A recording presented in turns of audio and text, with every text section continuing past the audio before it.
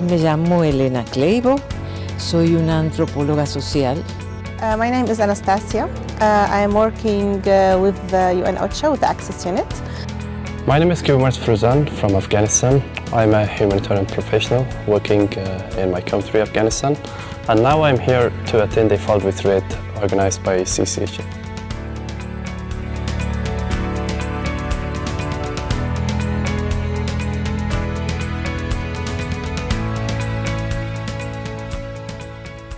I am here this week for many reasons. Humanitarian negotiators, mostly they are in the front lines and they are responding all the emergencies, they're taking care of all the people. If we are not feeling good, we cannot take care of the others.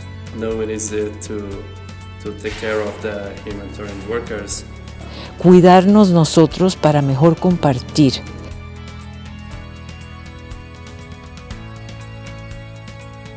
What's the purpose of the retreat? Is to share and allow participants to have access to experts in their field of self-care. Is to identify what are the future needs, the evolving needs of humanitarian negotiators. Is to create a community, a sense of belonging to a community of care, which can be there for them once they go back to the field.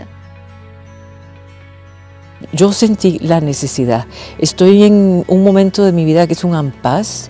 Estoy entre trabajos, pero desde el momento en que pasé por el túnel de piedra que me llevaba a Caux, yo sentí que estaba entrando en un espacio mágico, en un espacio seguro. There's a lot more pressure on a negotiation because of the outcome, regardless if it's a hostage or if it's food going somewhere. The content itself requires to be very alert mentally, but also very calm emotionally, able to bond. So a lot of skills that can take a lot of energy. There is a point of saturation. There is a sense of, I want to support others. They're very passionate people. And very often it's linked to a sense of guilt. Why should I stop while people are suffering?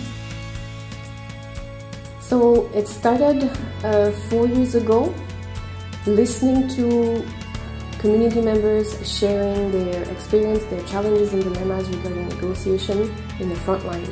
And together with all the technical challenges and dilemmas, there was also always more human aspect linked to that. The aim of the project is to provide frontline negotiators with easy to use and practical tools that they can use to better prepare before, to better manage during, and to better cope after negotiating under pressure. This is a new approach for humanitarian negotiators to mitigate any kind of risks. If we are under any risks, I'm sure we will not be able to have a fruitful negotiation with the counterparts.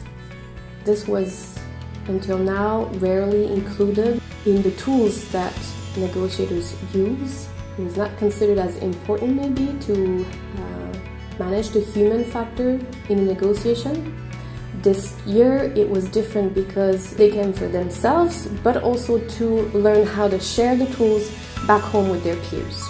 So by end of the week, I'm sure there would be very new skills that we can mainstream through our humanitarian negotiation workshops in the future. We can share that knowledge with the rest of humanitarian professionals in my country. I often hear from them that it's not easy to find somebody to talk with. So what would I say? I say there is a community of peers, of caring people who will understand and also very experienced, maybe in different settings, and can be there for you. So reach out.